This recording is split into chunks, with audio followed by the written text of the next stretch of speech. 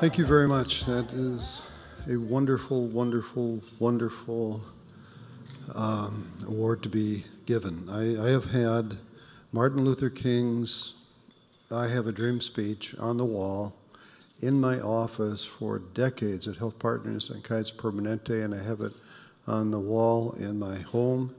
It's a vision for this country that I think we desperately need, and I think he is one of the greatest men in the history of our country, and I am particularly honored to be given this award here today. So thank you very, very much for that. This is a state-of-the-art hospital. This is a really well-designed hospital that has people who understand the current state of medicine, delivering good care in a very impressive way. And my sense was that the Reverend Martin Luther King Jr. would be proud to have his name on the hospital that is delivering care at that level.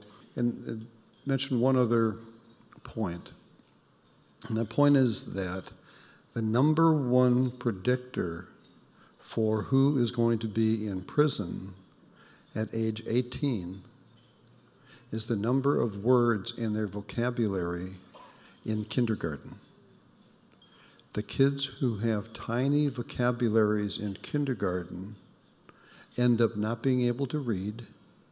They end up being on the wrong end of the learning gap, and they end up dropping out of school, and they end up in prison.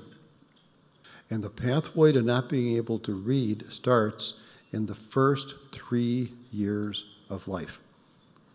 The first 3 years are when all the neuron connectivity happens in the brain. And the children who do not have those connections made in those years end up with tiny vocabularies at age 3, small vocabularies at kindergarten. The kids are unable to read, and it is almost impossible to catch up.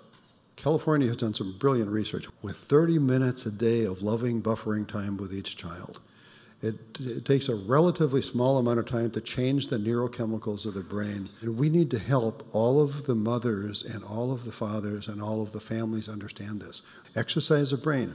Read to the child, talk to the child, play with the child. Talking is golden. Any language works. Every language works. We need to have our caregivers understand this, and I know that the caregivers at this hospital understand this, and the maternity unit is already coaching the mothers who are giving birth about the need to interact in loving ways with the child. That's actually an explicit part of the coaching here. Well done. It's the right thing to do. It's what the future needs to be for the entire care system.